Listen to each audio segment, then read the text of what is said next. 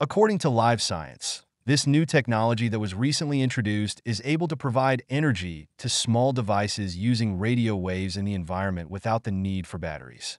In today's world, especially with the rapid growth of the Internet of Things, IoT, and smart devices, there is a need for energy to supply power to small devices such as sensors and Internet network components are increasing. Scientists say that they have succeeded in inventing a new tool that will probably solve this problem: harvesting energy from Wi-Fi and Bluetooth waves in the environment. According to Livescience, this new technology, which was recently introduced, is able to use radio waves in the environment and without the need for batteries to provide energy for small devices. This invention works based on a type of antenna called rectenna or rectifying antenna. Rectifier antennas can even convert the weakest electromagnetic waves into electricity.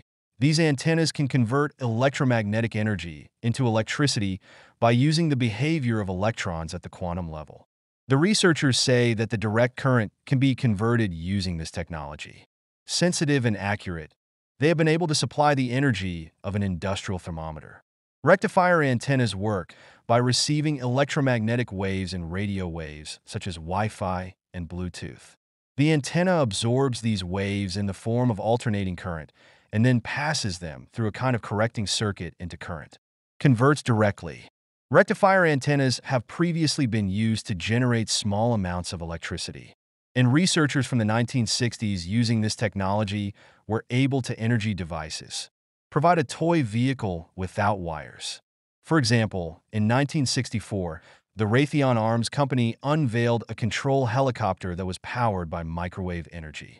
But in these examples, the energy was sent directly to the devices, while the frequency of the ambient radio waves is very weak and does not reach the devices directly.